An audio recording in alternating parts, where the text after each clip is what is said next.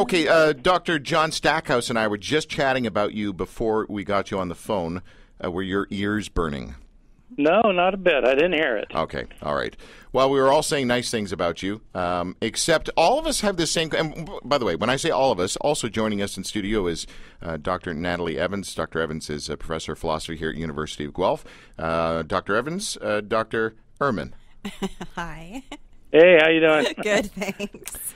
I thought I'd raise the intelligence level of today's show. Yeah. So we were all wondering this question because everyone, anybody that knows you, and we had a listener suggest we get you on our show. By the way, may I call you Bart? Is that okay? Yes, that's fine. Yeah, okay. Sure.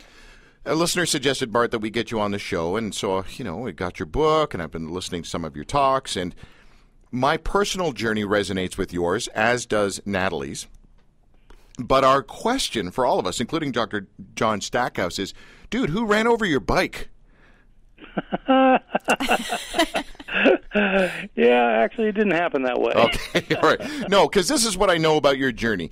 You were a raving fundamentalist evangelical Christian, and then you became a liberal Christian, and then you became an agnostic. Fair enough? Yep, fair enough. And it wasn't as a result of one sort of, it's funny, when I announced a few years ago that I was no longer an evangelical certaintist, and I was, maybe a reluctant believer struggling with my inner skeptic, my inner atheist. People asked me, "Oh, did you have a moral failing?" Yes, right. And I said, lots of those. I said, I've had lots of those. It's got nothing to do with this one right now. Right. Yeah, no, that's absolutely right. I mean, people do want to know what happened to you, and it never seems to be a satisfying answer to anybody that you looked around the world and thought about it for a while and came to this realization. No. Who has given you the most amount of grief? I'm sure John MacArthur has already egged your house. Well, the funny thing is I get the most grief I get are from two polar opposite sides. So very conservative evangelicals get really ticked off at me. But the other people get ticked off at me are the atheist mythicists. Right. I get that. They're equally vitriolic. Yeah. It's interesting. We reached out to Richard Dawkins for this show today, and normally I'll hear back from someone. Didn't get nothing. And you're surprised. No, because I hear back from everybody, whether it's James Brown's people or Alice Cooper's people or big people that are doing a heck of a lot more than Dawkins. And I would have thought that, well, you know what? I mean, he may have just sort of said, I just don't want to have this discussion again. Or he's like, it's a long weekend over there, yeah. So we're glad you've joined us, Dr. Ehrman. The problem of suffering. There was a guy who was buddies with Billy Graham who wrote a book, The End of Religion, who that was his big thing, the problem of suffering. But in my own struggles, Dr. Ehrman, I don't see that. I mean, I guess I get it on the grand scale, but when somebody individually suffers, I just go, well, that's life. Come on, we're North Americans, and so we still get surprised that anybody should suffer at all. But when I came out of the children's exhibit at the Holocaust Memorial in Jerusalem and wept for about a half an hour and cussed out God for half an hour, that's where I have a problem. Yeah, no, absolutely. I mean, no, obviously, if you've got a next-door neighbor who's got a problem, that's one thing. But if you have millions of people either dying in a Holocaust or because of starvation, you've got a bigger problem on your hands. So being an agnostic scholar of religion, do you think that brings more street cred? Not necessarily, but it does mean that I don't accept standard answers just because they're the standard answers when it comes to religion. There aren't too many of us. There actually are a lot. I would say there are a lot of agnostic scholars of religion, but there are not a lot of agnostic scholars of the Bible. Mm-hmm. There are just about as many Bible scholars in North America as there are other religion scholars. But most of the agnostics are doing the other religions. That makes sense. I'm sorry to ask you the question you always get asked, or, I guess in a roundabout way we're going to have this discussion about agnostic versus atheist, et cetera, but, I joked with Penn Jillette from Penn and Teller when I said to him, okay, so an agnostic is someone that's not sure, and an atheist is someone who's really not sure and is arrogant about it. Yeah, right. Well, when I became an agnostic, I had no idea that both agnostics and atheists were so militant about their own terms. And so you're right. Agnostics think that atheists are just arrogant agnostics, and atheists think that agnostics are simply wimpy atheists. Yeah. But the reality is, I think these two terms mean something different. They refer to something different. Mm-hmm. I think agnosticism is actually a statement about epistemology, about what you know. And do you know whether there's a superior divine being in the universe? And my view is no. I mean, how would I know? Yeah. So I don't know. So, but atheism isn't a question about what you know. It's about a question. It's a question about what you believe. Yeah. Do you believe in, for example, the God of the Bible, a God who intervenes in this world and answers prayer and helps out those who need it? And my answer is no. I don't believe that. I don't believe that. So I actually consider myself to be both an agnostic and an atheist. Oh, come on! You can't do that. That's just so. No, I can if you heard what I was just saying. Okay, all right. Agnosticism is about what you know, and atheism is about what you believe. So they're not two degrees of the same thing. Right. They're two different kinds of things. Some people who know your story know that you dragged your family into the evangelical scene, and then you left them behind, like Kirk Cameron did in that movie. Are they? I mean, I'm going through, kind of a similar deal. And I've sort of left family behind on this whole spiritual journey, and they're sort of still where I was. And boy, I don't know. There's a part of me that doesn't like that. Well, it's not pleasant. I mean, it's being in a believing community isn't just about having certain propositional ideas in your head. It's about having social networks and family and friends, and when you leave the faith, you leave all of that behind, and it obviously creates a void that either remains a void or it gets filled in some other ways. And it's hard to fill that with other academics, let me tell you. Really? Yeah, it's not a good idea to try that. No, it's not. This is personal, and you tell me if you don't want to go there or not. Be straight up with me, if please. Your journey, has it had an impact on your relationship with your wife? No, because it happened before I met her. So this is my second marriage. My wife is actually a Christian, but she's not a conservative evangelical Christian. She's a very liberal, open-minded Episcopalian who thinks religion is more about worship and liturgy than it is about propositional truth. And so she doesn't really care much, what I personally believe. So your whole journey was basically this inevitability thing. That, bottom line, you just couldn't believe anymore because of your doubt?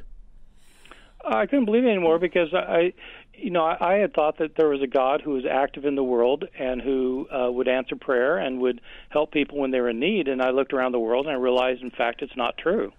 And so... but you chucked the whole baby out with the bathwater, so to speak. Well, I mean, if God doesn't exist, that is the baby and the bathwater. Because what you said earlier was that he didn't interact. So I don't believe he exists. I think that if he existed, that he, there might be some other kind of divine being in the universe, but there certainly is not one who helps people who are in need. Like a personal God, right? Like a personalized. Right, but can you not still believe in a God who spun it and split, and then you see him when you're dead? You could if you wanted to, sure. But that's not for you. Well, what would make you want to believe that? Yeah, it seems almost like it's just, then it makes it irrelevant to anything that you do. But that's because the three of us grew up with the tribal conditioning that says God is interactive in our lives each and every day.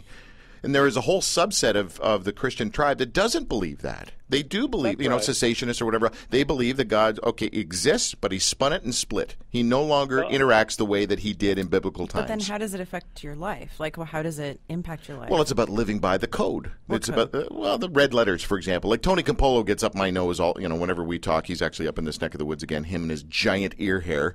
And he says to me, "What do you believe, Marshall? What do you believe?" And I said, "Look, I think I'm a red letter agnostic theist."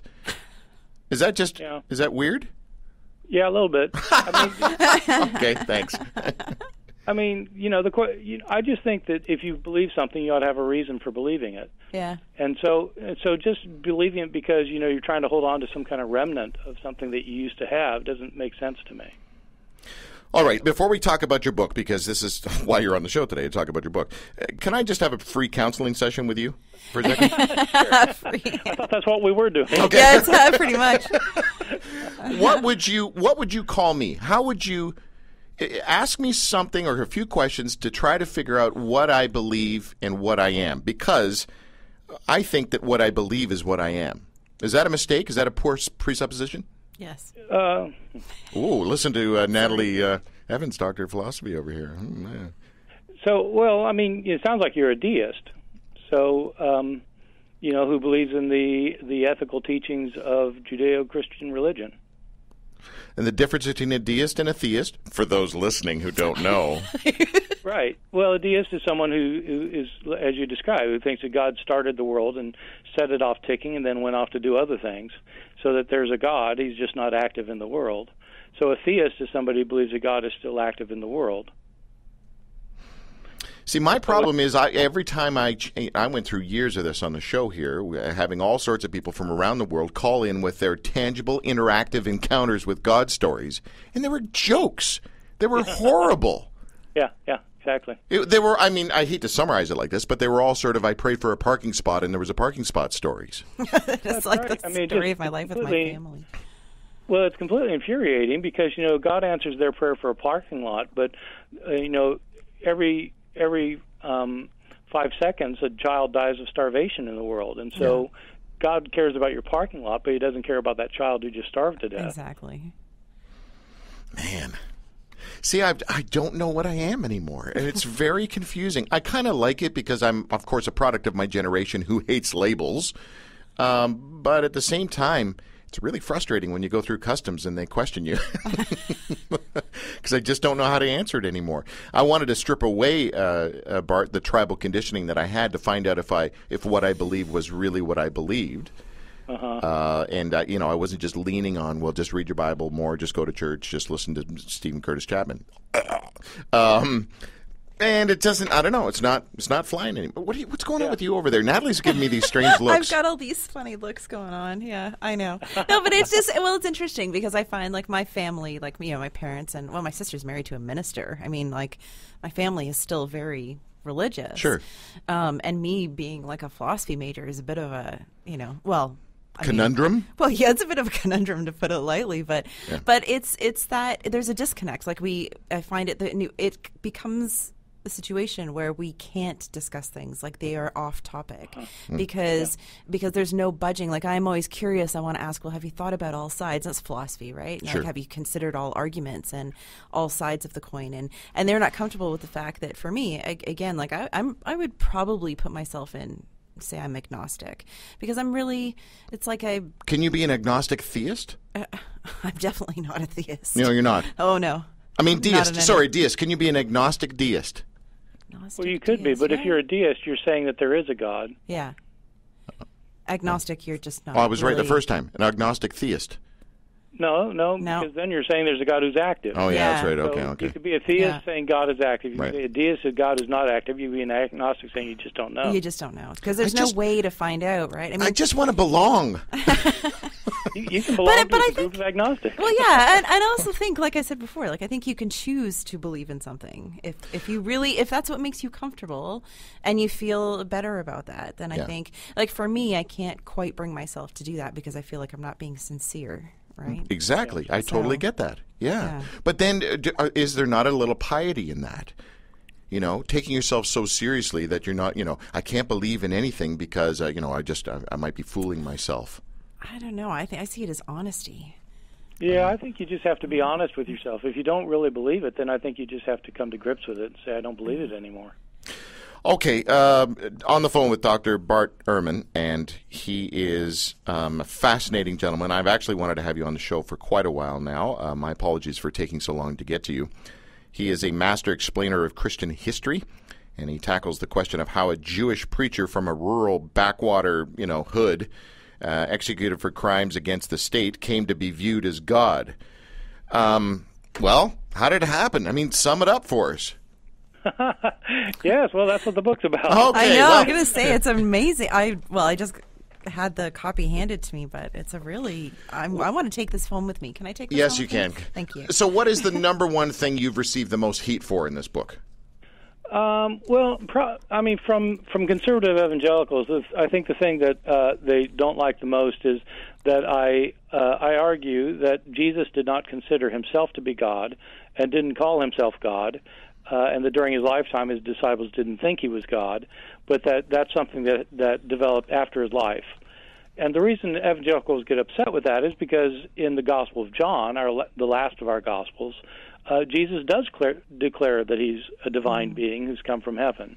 And so what I do in the book is I sketch out why critical scholars for a very long time have thought that these statements in the Gospel of John where Jesus calls himself God are not historical statements, but they're theological statements put on Jesus' lips by the author of the fourth Gospel.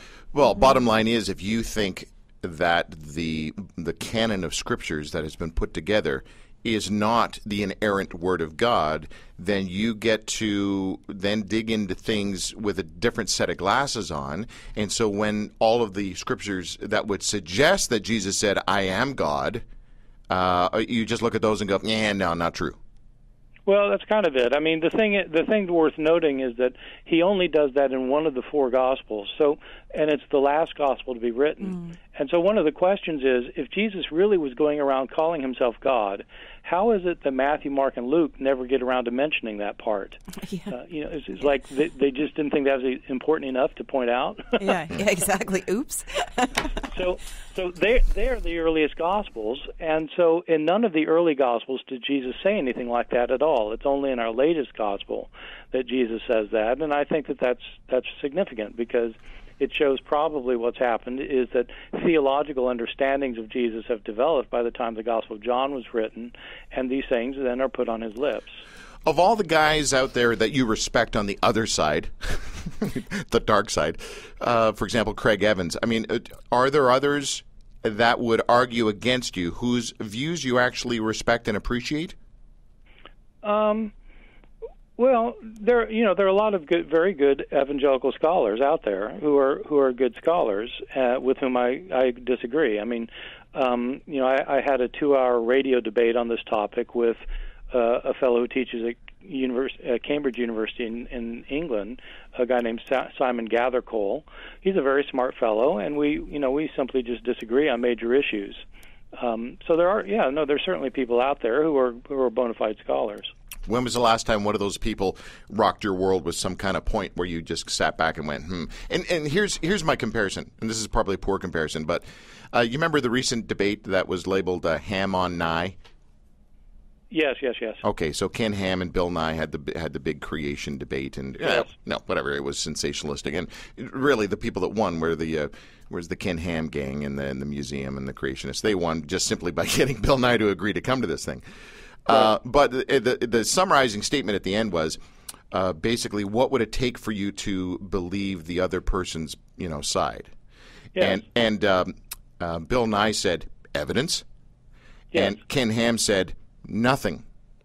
Yes. And that was in essence the entire debate right there. That kind of just shows where everything is at. And so I guess in a just a jerk radio guy kind of way, Bart, I'm trying to ask you, do you still perceive yourself as teachable?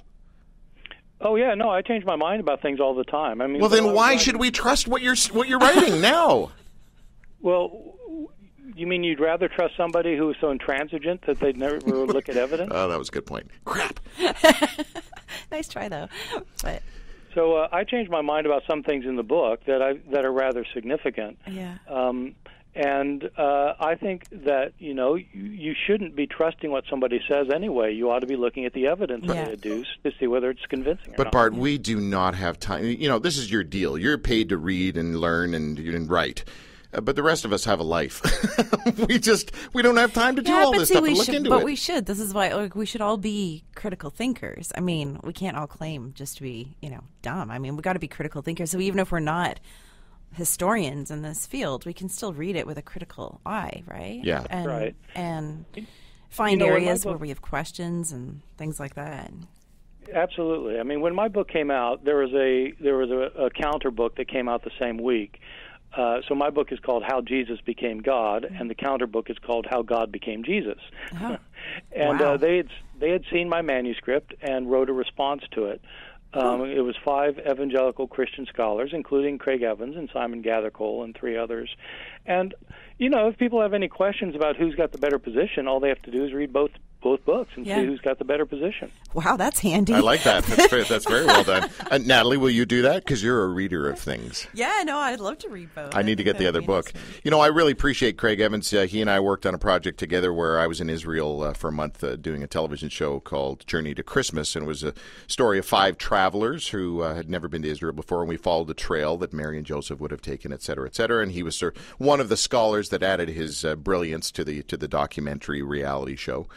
And I do appreciate, you see, Marshall McLuhan really had it right, where the meaning is the message, right? I mean, it really is about the approach. If you were such an arrogant schmuck, Bart, I just couldn't. Whatever you said would not be palatable to me. It's the same with Craig. I find Craig's approach quite palatable as well. Yeah. So thanks for not being a jerk, is what I'm trying to say. Yeah, you're welcome. In summary. All right, listen, folks, you've got to know more about this man in this book because that's really, I guess one of the foundational building blocks of this show is, just because I'm on this journey doesn't mean you are. And so for you to change the channel because I'm spouting stuff that doesn't make sense to you is ridiculous. Do the research yourself, think about things, and process stuff. The spoon-fed dummy down syndrome that was just like the people that followed Charles Manson. I mean, is that what you want to be like? Come on. So Dr. Bart Ehrman is who we've been chatting with, New York Times bestselling author of How Jesus Became God. His website is on our website. You can find it, but you can also go to Bart D. Ehrman. What's the D stand for? I'd like to know what that is. Denton. Oh, that's quite, smart sounding.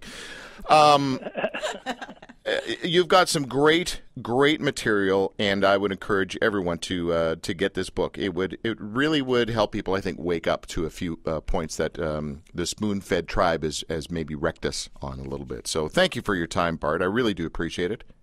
That's my pleasure. All right, you take care. Bye-bye. Bart Ehrman on the Drew Marshall Show.